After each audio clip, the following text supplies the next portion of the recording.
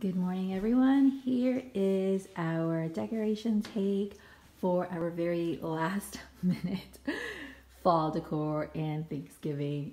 Thanksgiving is actually tomorrow, but this is what it looks like. Excuse the dusty TV, but go over here, and this is the other little banner. And also, if you notice, under our vinyl table, I have another video on that portion of the decorating part in another video, but this is how we maintain with our little kids, you know, the mess. But anyways, as you can see, I can still have a little bit of my placemats here and they don't get ruined. And then if you come here, you will see this side that has the thing. So my battery got died, but anyways, these are the sunflowers that I had cut with the little wire cutters, and some of the leaves were a little too extra, but I decided to go ahead and utilize those and stuff them in. Okay, I'm back. But anyways, what I was saying was I just didn't want to toss those leaves away, so I just used them as stuffers. And I love this color. I figured that it would give it, there's a lot of greens. I figured it would give it some fall color here. And ignore this, I'm packing these away. But anyways, my little one got a hold of the decorations and kind of rearranged things and pulled on them. But yeah, this was actually just a table that I had bought years ago from Home Goods. And we're just trying to figure out a good entry table. Our entry area is not very big, but yeah. And then the other area I wanted to show you here, this is what I also got, and I just put it in this basket for now. And these leaves I found in a bin at Michael's. That's the one I showed you guys. But I just figured it's just good table center to keep me from cluttering my space here. As you guys know, on my Instagram, I do fly lady routine. But anyways, yeah, I may finally burn this because it does smell really good and I've had it for years. It's from Target. But yeah, so that is the minimalist, you know, fall Thanksgiving decor that I have set up right now.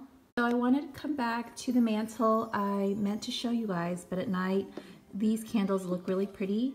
I have a hard time lighting up actual candles, but my son got this from school and it's a little mini LED fake light, and I just kind of set it on top there. And these candles, these little pillar candles are from I think the Dollar Tree kind of store. Forgot the exact name, but I'll have to remember. But anyways, this one seems to shine brighter versus the other one, but at night it's really pretty. And then I have my little guy's art here. This seems more, you know, like the colorful section with the leaves there, little wood cutout. And my kids also started creating little snowflakes, so one of them put it here on my little glass display here. Now back to this, I honestly just taped it up there. It's not exactly centered, but it seems a little bit small for the space. But, you know, I could always work on that next year and figure out what I could put together. I didn't want to hammer anything permanently. And the same here. We just kind of taped it up because, like I said, this is just a quick decorating and I really don't know what I want to do in this space. I do want a mirror here. And so I didn't feel like putting anything permanent there because we're still working on the space and I don't know if I still want this table here.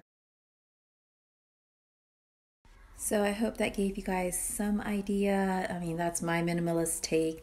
Like I said, I'm really choosy when it comes to certain decors. Since I have little ones, things are easily broken or pulled apart or taken apart. So my Christmas decor is going to be also very on a small scale. and not a lot of fragile things if I can help it.